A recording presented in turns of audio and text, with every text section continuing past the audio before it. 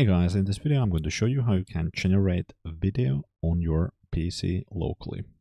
This will be using the VRAM 2.1 app installed via Pinokio.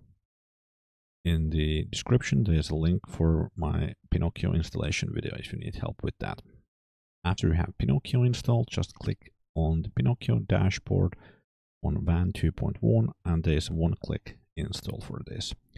This does say that you need it's for GPU poor machines with 5 GB of and up of VRAM. Well, my PC has less than 5 GB, but it did still work.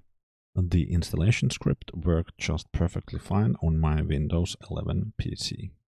This laptop has a GeForce RTX 350 with 4 GB of dedicated VRAM, so less than the requirement, but it did still work.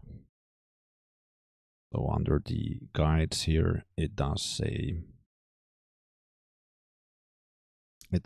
actually for the models that you need 6 GB of minimum VRAM, but it indeed did work. So if you go back to the video generator, here I have one video generated already, but the total generation time was 1287 seconds, so it's not fast. If you have more VRAM, it will be faster. So the settings I used were all the default, except I changed the resolution to the lowest one, 512 × 512, hoping that it would be faster, but this was the result. And I used the large orange Octopus text, which is included by default. And the result is a 5-second video clip, which actually looks really good in my opinion.